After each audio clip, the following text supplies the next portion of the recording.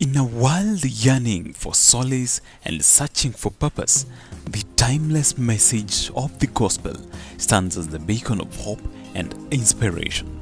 The senior pastor invites the whole congregation to join hands as we embark on a spiritual adventure of an outreach event dubbed Go Ye Therefore. This will happen on Saturday, the 23rd of March 2024. Some of the activities lined up for the day include a one-on-one outreach in the church catchment areas from 8:30 a.m. to 12:30 p.m. and a life-changing drama in the afternoon. Please sign up at the information desk. Romans chapter 10 verse 14 to 15. 14 says, "How then can they call on one they have not believed in? And how can they believe in one whom they have not heard? And how can they hear without someone preaching to them?"